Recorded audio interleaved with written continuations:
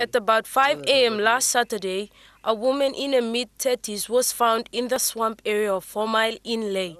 Those nearby said the woman was threatened by a group of men and then taken to a swamp and raped. We're waiting for the complainant, the victim, to come out and register a complaint so make it to be official.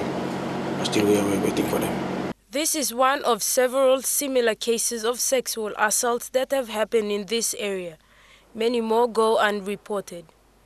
Mr. Kulaya said every 6 months, between 1 to 5 cases are reported to the 3 Mile police station.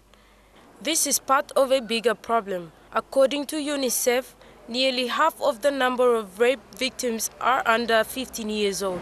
All these offenses committed through the consumption of homegrown. Philia Pisep, National MTV News, Ley.